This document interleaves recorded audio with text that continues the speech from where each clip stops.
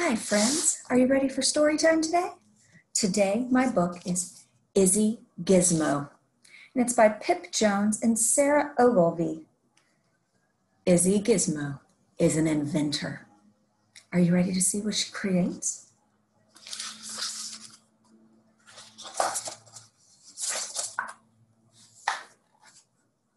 Look at that contraption that she just made.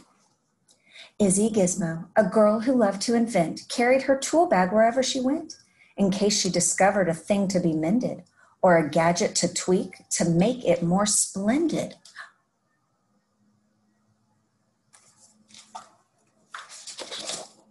But the trouble with things that have dials and switches is they don't always work. They have certain glitches.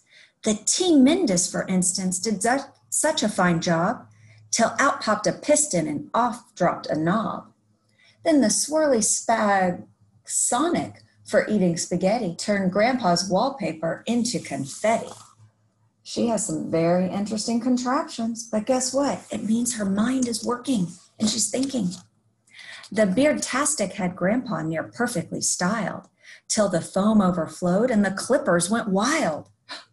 Well, Isabel, who was so clever and bright, would get rather cross when things didn't go right. And she huffed, "It's too tough. I had it. I quit." She kicked her invention and called it a twit. Oh no, she was getting very frustrated. Should we ever quit? No, we don't give up, friends. Isabel fumed. Grandpa smiled and chuckled. You can't just quit 'cause the thingy bob buckled. Now, trust me, young lady, sometimes you need to try again and again if you want to succeed.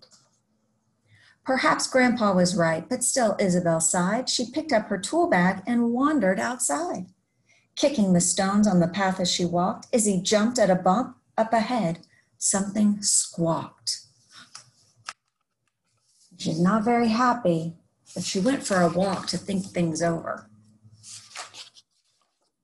From the clouds, a poor crow had taken a tumble and landed kapoof in a feathery jumble. Izzy ran to the vet's, but he just shook his head. His wing is too broken to fix, the doc said. Perhaps take him home, and there you could try to teach him to live as a crow who can't fly. Oh no. Now, do you think Izzy's just going to let him sit there and do nothing and not fly? Day after day, Izzy thought she had found something fun for her crow to do on the ground, like digging for worms and racing fat slugs, hopscotch and hoopla, and searching for bugs. But the heartbroken crow simply gazed at the sky as the other birds sang and flew happily by. Crows need to fly. One night with the crow and in the folds of her sweater, Izzy sighed, "Oh, I wish I could help him feel better. I've tried. He won't play, he won't drink, he won't eat." She was so close to admitting defeat. Grandpa said, "Izzy, don't give up on him now. I know you can do it. Just work out how." Then Grandpa passed Izzy her gadgety things, and she knew what to do. "I'll invent some new wings." So she's back to inventing. Izzy piled up her books and she started to read. Then she made a long list of all the things she would need. So first she did some research and then she made a list.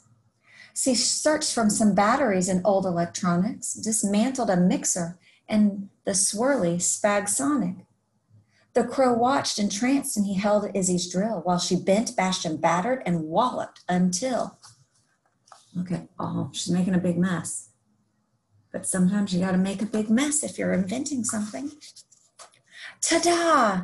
Izzy fastened the wings with a strap, but they hummed and they twitched, far too heavy to flap.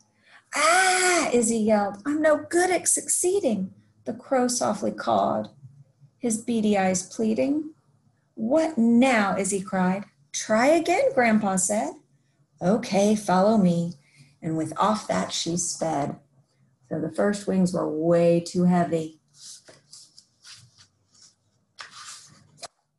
Izzy dove in a pond where she borrowed a pump. Then she took from an engine 2 sprockets, a sump. Izzy fastened the wings. They were light, they were curvy. But the wings, the wrong shape, turned the crow topsy-turvy.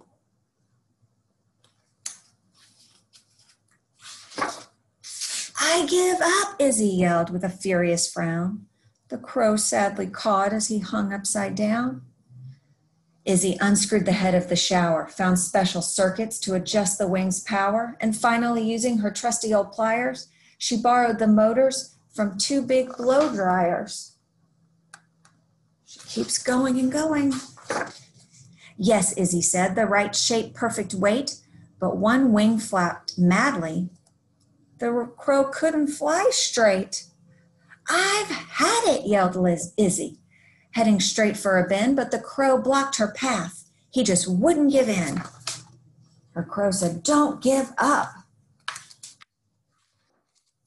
Izzy twizzled and tinkered, and using his beak, the tip-tapping crow gave the screws a good tweak. Then he loosened the cog from Grandpa's old mixer. Think they're going to get it? You can fly, Izzy cried. Oh, your name should be Fixer.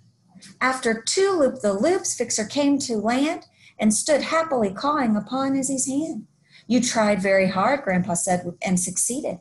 You kept at it, Izzy. You did what was needed.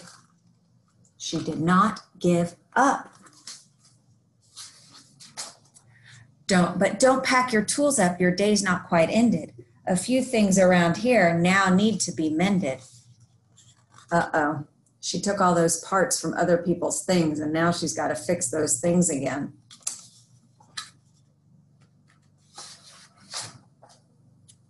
And look at the very end. She made her own wings so she could fly with her crow.